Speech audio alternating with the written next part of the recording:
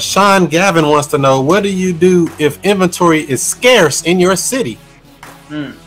So one thing, you got to be open to traveling. You know, this is one of those things where it's, you know, mobile home investing is not as should I say, the competition is not a lot, but at the same time, it's really spread out.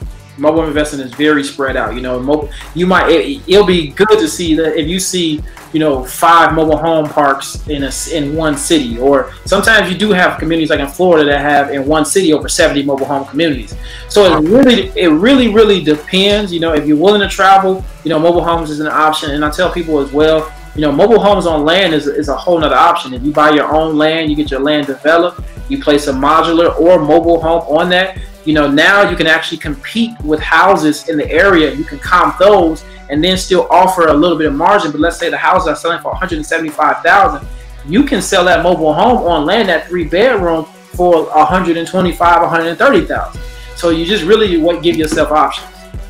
Wow, you want to leave the door open because you just don't know. That makes sense. Cool. Teresa wants to know, are mobile and modular homes the same thing? Good question.